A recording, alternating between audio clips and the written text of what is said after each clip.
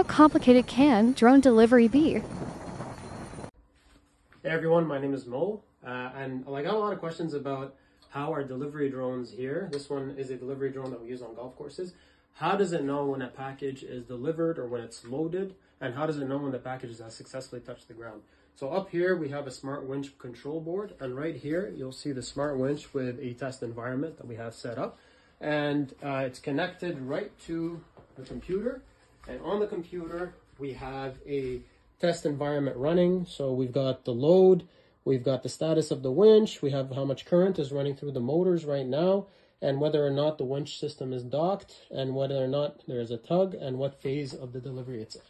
So right now we're on idle, so what we're going to do is we're going to load the package. And now the package is loaded. So if I look right here, I got about 1.5 kilograms or 1,400 grams of weight, which is exactly what the weight of the box is. Then we're going to do something where we're going to simulate a hover, because the drone takes off and performs a check with the winch system to make sure that the package is actually loaded. So we have to do that here. So we do a test hover, and we'll get confirmation that yes, simulated, the package is loaded and hover check has passed. Therefore, it's ready to go for a delivery.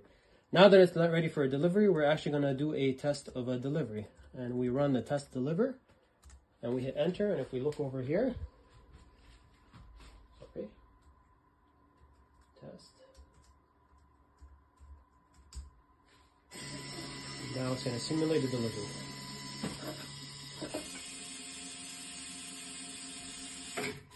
And it's docked, and we're good to go. And just like that, you see that the delivery was successful.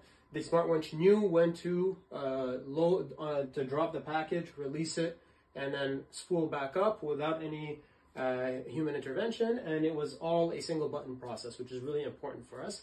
We also have manual takeovers. So thank you very much. And hopefully you'll get to see these drones out in the golf courses and elsewhere doing their deliveries.